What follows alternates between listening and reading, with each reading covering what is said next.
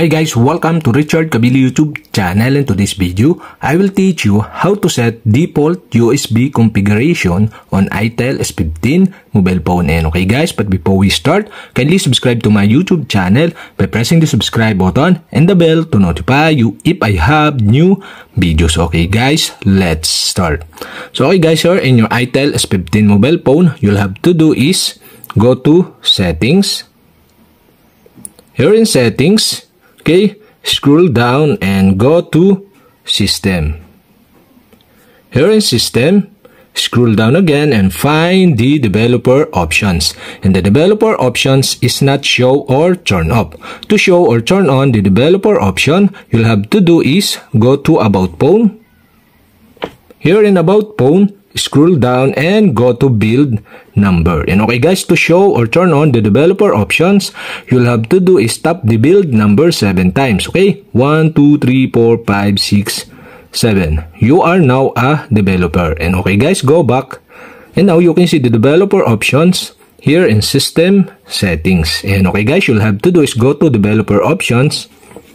Here in developer options, scroll down and go to networking section.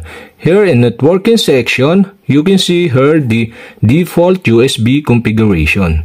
And okay guys, to set this, you'll have to do is tap the default USB configuration. Now here you can see the option.